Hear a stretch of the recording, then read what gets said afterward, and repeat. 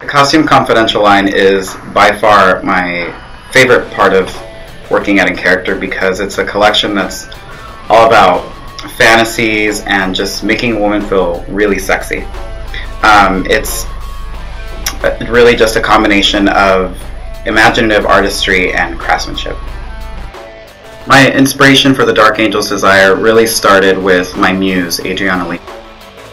I think that she's one of the sexiest women in the world, and she wore a black feathered costume at the Victoria's Secret fashion show a couple years ago, and it was a very unique take on a dark angel. It was something that caused both desire and fear at the same time, and that's the look that I really wanted to convey for this character. For the Dark Angel's Desire, I wanted to use a variety of textures, so I used organza and chiffon, mesh, and a lightweight satin shimmer to make this design come to life, to give it the movement that I wanted it to have. I wanted it to look like it was floating.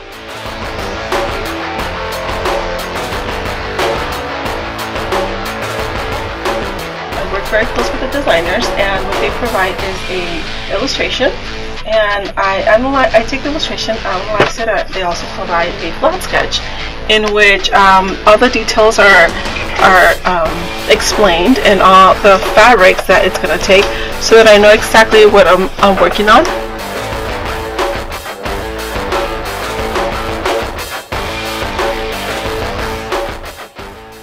What makes the wings of the Dark Angel's Desire so special is that it actually is all created in layers of fabric that are patterned and die cut with tiny little snips to create the look of feathers without it actually using feathers. I was provided, of course, with a sketch. There was some jewelry that had some really interesting wing patterns and carvings in it. Some old school art, had really nice filigree little leaf pattern.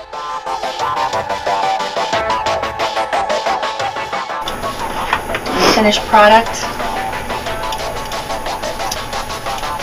is colored silver with the embroidery, also showing the brooch placement, so it makes for a very graceful wing design.